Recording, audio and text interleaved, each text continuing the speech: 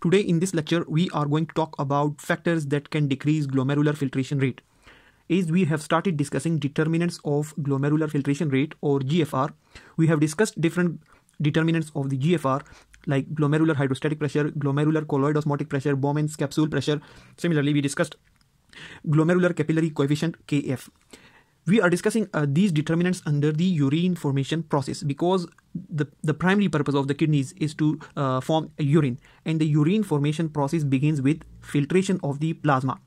And when it comes to filtration, the rate of the speed with which filtration is occurring is very important. And that rate, the GFR, is influenced by so many factors.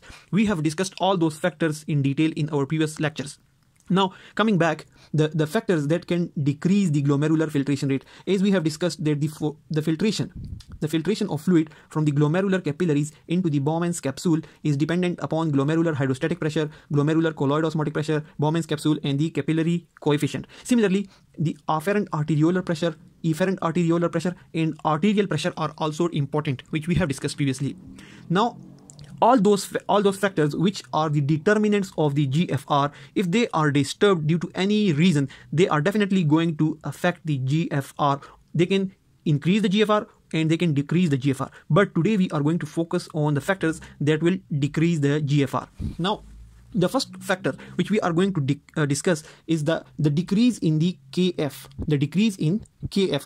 KF is basically the glomerular capillary coefficient. The glomerular capillary coefficient KF, and this KF is basically dependent upon the permeability of these capillaries. If the capillary wall allows if it allows the fluid to move, then, and similarly this KF is also dependent upon the surface area of the capillaries.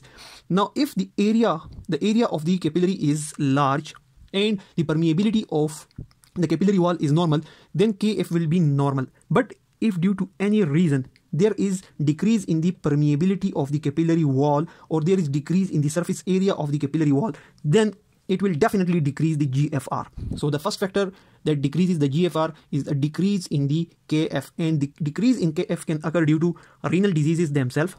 Different diseases occur in the kidney directly, and it can also decrease in the diabetes or hypertension. Now, most of the renal diseases, diabetes and hypertension, they thicken this membrane. They thicken this glomerular capillary membrane, and due to which the filtration of fluid from the glomerular capillary into the Bowman's capsule decreases.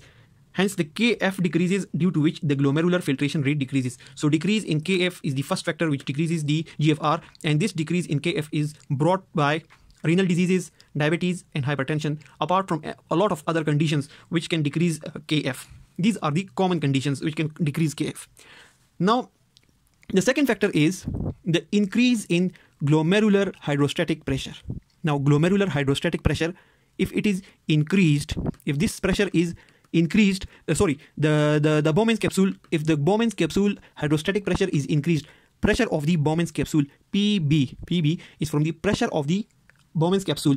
Now, if this pressure increases, we have discussed multiple times in our previous lectures that glomerular hydrostatic pressure is basically favoring the filtration process, but the Bowman's capsule pressure and glomerular colloid osmotic pressure, they are opposing the filtration process. They are opposing the filtration process. These forces are opposite to this force.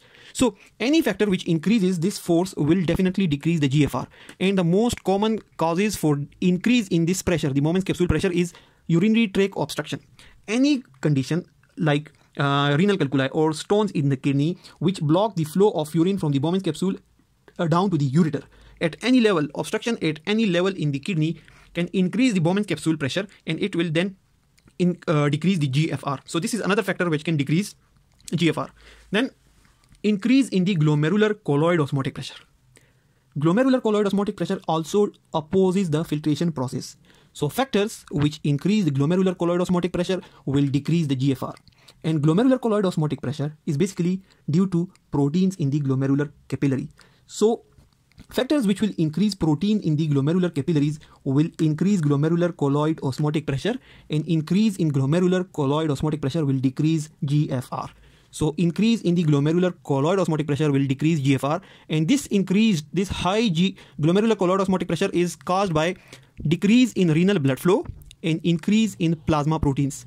Now, if large number of proteins or high amount of proteins are coming from the plasma directly into the glomerular capillaries, then definitely the glomerular colloid osmotic pressure will increase. But if the plasma flow is decreased, if blood is flowing slowly, suppose for example, if blood is flowing slowly, then a large portion of the plasma will be filtered and proteins will get concentrated, and this pressure will increase and it will decrease the GFR.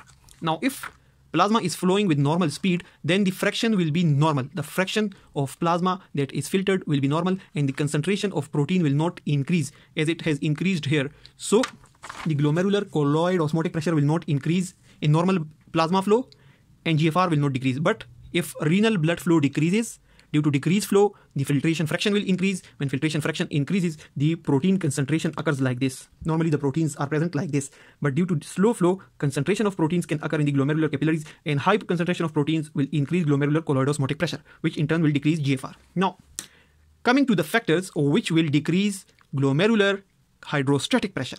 So, decrease in this pressure, glomerular hydrostatic pressure, which normally favors the filtration process, any factor which decreases this pressure will decrease the GFR. Now, there are a lot of factors which can decrease the glomerular hydrostatic pressure. This glomerular colloid osmotic pressure is due to proteins, but the glomerular hydrostatic pressure is due to pressure of the fluids in the blood or the plasma. Now, first of all, decrease in the arterial pressure.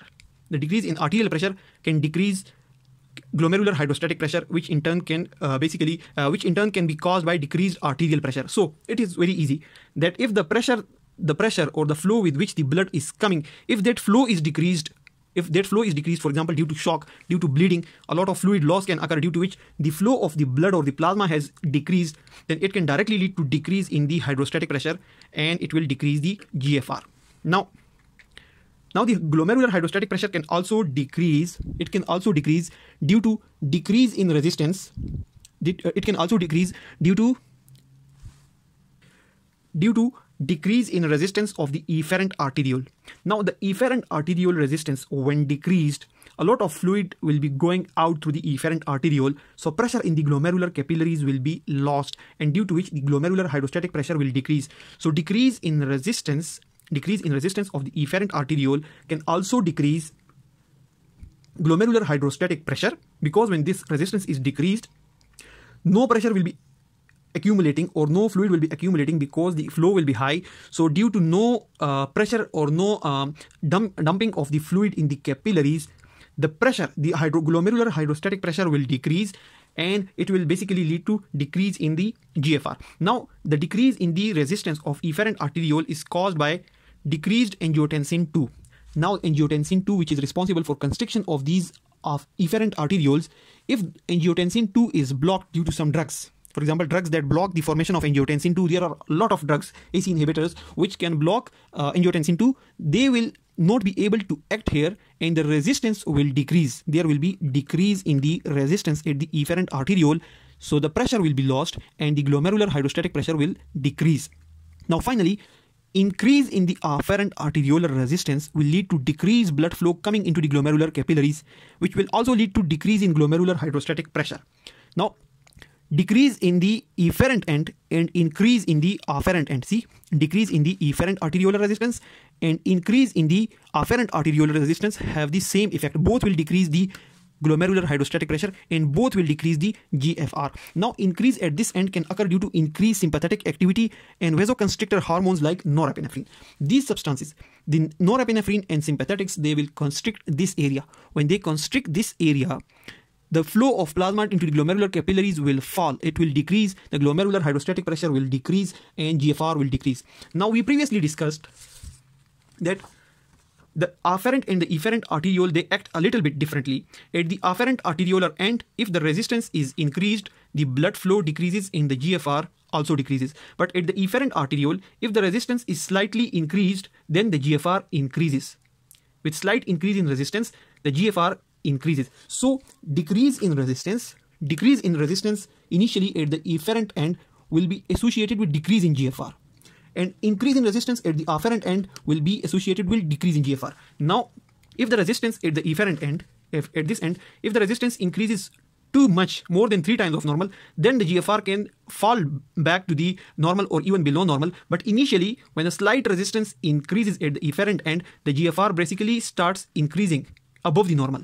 So that's why at the efferent end decrease in resistance, and at the afferent end increase in resistance, both will decrease glomerular hydrostatic pressure and both will decrease GFR.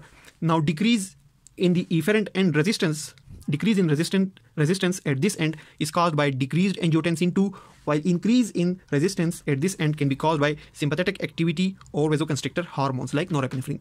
Thanks a lot for watching the video.